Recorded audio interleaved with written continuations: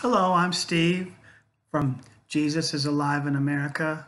That's the reason why I changed the website is because he's alive in me. So anyhow, I want to share with you a vision that I had. It's an old vision. I've already got it out once and put it on Facebook, and I'm going to put it out again because there's a little bit of twist to it, but it's this is what I'd change the title to. Only Jesus Can Make America Great Again. Had this vision 2 days after the election. And the Lord spoke to me and said it was concerning America and the election. So I felt led to get them out to get it out as soon as possible. I saw a flat outline of America. I saw a great wide canyon stretching from the west coast to the east coast, dividing the country in two.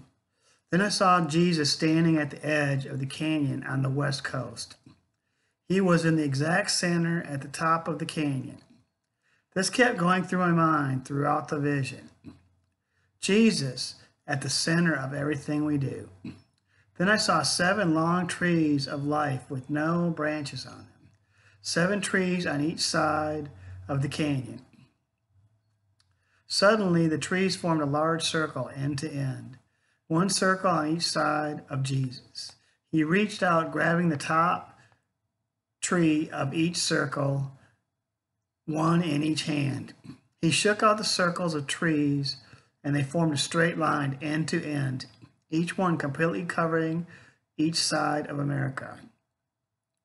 They were on each side of the canyon. Suddenly, I saw branches forming on the trees of life. They grew from both sides of America out across the canyon to the top middle of the canyon. Then I saw a vine with brilliant green leaves intertwined in the branches, forming evenly spaced rows. The branches and vines grew together, forming a great bridge over the canyon. We do need to pray for our leaders, for sure, of course, absolutely, that they make the right, godly, Holy Ghost, Jesus-filled decisions. But it's time for it to get our focus on Jesus and off the left and the right and all the other distractive thoughts trying to pollute, dilute, and distort our minds. The poison in this is the enemy of our soul wants to get into our minds so he can get into our hearts. Felt like it's time to share this.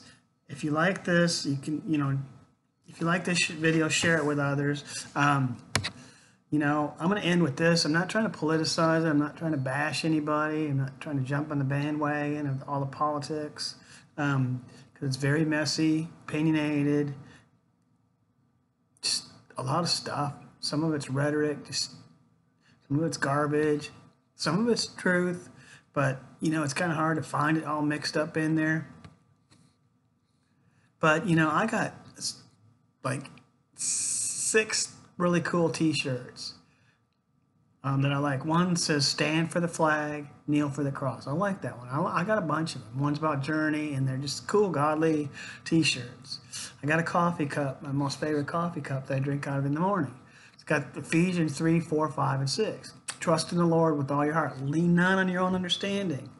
This, guys, that's what I'm talking about. The enemy's trying to war with this in our minds by all this pollution going on all around us on the television, the internet, billboards, whatever. Kids, cell phones, you get robocalls. It's just all this distractive stuff. Because he wants to get into here. That's what he's doing with this political mess. Pick one. Some call Trump a prophet, and he's the greatest thing since Swiss cheese, and others said he's a pathological liar that lied 8,000 times, So I'm sure the truth is somewhere in between there, that saying. But anyhow, so time to kind of get rid of, like I said, I got cool t-shirts, cool coffee cups, but that's all it is. Time to kind of take your hat off, take your t-shirt off, take the sign down, because it isn't going to be us that makes America great again, or political decisions, or, our military, or any of that stuff. It's going to take Jesus. That was God's ultimate plan. But anyhow, got to get our minds on what's true and right and holy and acceptable, and off the stuff. that's, like I said, distracting our mind from what's really going on. So anyhow, sorry, I'm eating some cheese. But anyhow, love you guys. Tune in. One of the scriptures I got today, seemingly by chance, but nothing's by chance. I was looking for another scripture, whole nother scripture, but I turned to Ephesians 33. Just read that, guys. It's time for us, his church to be a glorious church. Jesus Christ in you, the hope of glory. I actually got a book out entitled that. If you want a free copy of it, just email me at youngstromsteve@gmail.com. I'll send you a free copy. I'll trash your email. I'll trash your address. I'm not going to ask you for any donations, nothing. I'll use it once. That's it, just to get you the book. Or you can get it on Amazon. I put it on there. I put it on really cheap right now because it's in a rough draft. I got like 200 pages of it. Lots of scriptures because the Lord that's what he told me to do. But I haven't finished it yet. I'm going to have it finished by the 29th of June.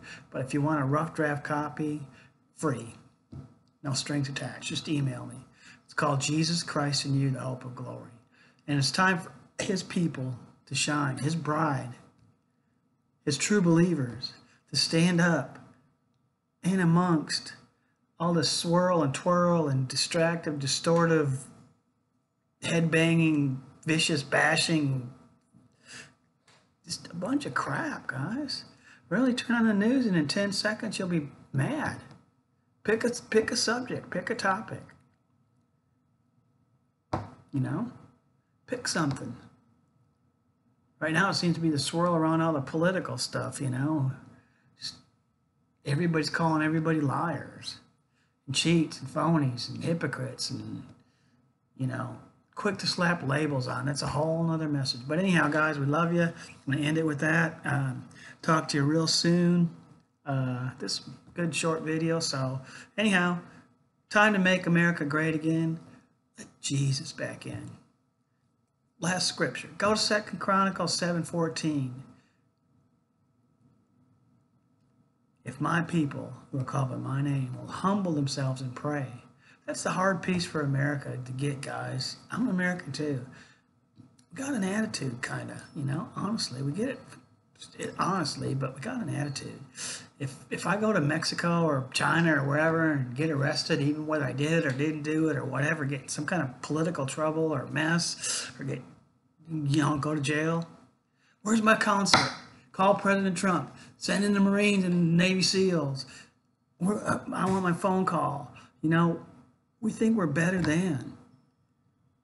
And so it's prevalent in the world all across it.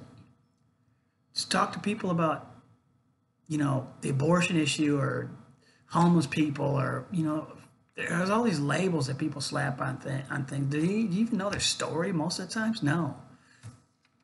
So it hadn't crept into the church. It's prevalent in the church too. Unfortunately, a lot of the American cultural churches are egotistical businesses or power stations or whatever. It's just some kind of power trip that's not even of God, not even reading your Bible. I'll end with this one, I promise. Go read Matthew 20. You could be the doorkeeper at the church or been a pastor that's saved for 50 years and reached millions or supposed millions or whatever. Sometimes it's just gloating, egotistical, numbering stuff and part of the power trip, but maybe not. But the Bible says we're all the same. Pays us all the same when he sent us out in the field, in the harvest field, to labor. Same. Paid everybody the same, guys. And then when people that worked all day thought they'd get more, a little bit of better than mentality, got to Jesus and they copped an attitude. He's like, where's the evil in your heart? I'm not doing any wrong. You agreed to work for this. Mine to give what it's mine to give. So, there was a post on Facebook, which I made copies of. about the thief, all he asked was, remember me. And Jesus said, this day you'll be with me in heaven. Well, he was dying, just like Jesus. You're not going to be able to go to church, the next church service or event, or, probably barely not even going to really get to repent. Maybe some, a little bit, because he's laying there dying. But, I mean, you're not going to be able to right any wrongs or, some of the mental gymnastics that the church has, that self-help garbage, pretty much. But, not going to be able to do anything. Really. Church worldwide wise, are what we think is Christianity, but yet God accepted them into the kingdom. So his value system is completely different than ours. It's across the board. When you read Ezekiel, it's in there. We're supposed to warn people, the righteous, to not, so they don't perish. But it also says that that's not his goal. He don't want to destroy anybody. He doesn't want to see anybody die and go to hell. It's the opposite. So just because we're telling the truth, telling people to turn and repent, change their ways, whether they're in church or not in church, So anyhow, but that's part of the humble piece, It's just like, man, God, we just need to turn it over to him, surrender to him, surrender this country to him. What are you telling me to do, God? Quit, all these vain debates and just, do something about it. What's he telling you to do? Or be? Even if it's just pray for somebody. Or, get involved in the decision-making process and actually change things, but change it from a Holy Ghost perspective. Why I said is a lead, guide, direct you to all truths. So anyhow, that's my message. Jesus at the center. Let's get him back in this country, guys, and make America great again. I want to live in a godly nation, but, a little bit deeper than that, but look this up. What's the scripture inscribed on the Liberty Bell 236 years ago? That's my homework for you guys. Go look it up. Google it. What's the scripture written on the Liberty Bell? A lot more to it than that. I'm not going to go into it. It's a direction the Lord's taking me. But so anyhow, we love you guys. Talk to y'all real soon. Have a great day. Please share some of my videos. Comment, likes, dislikes. I want to hear from you guys. Please, got something to say. I'll take the good, the bad, and the ugly. I don't care, really, honestly. I just want to open it up. So please share these videos with others if you like them. Tune into us at Facebook, Steve Youngstrom, or Terry Youngstrom, my wife. You can friend us if you want. We'll probably friend you back. Just love you guys. Talk to you soon. Bye-bye.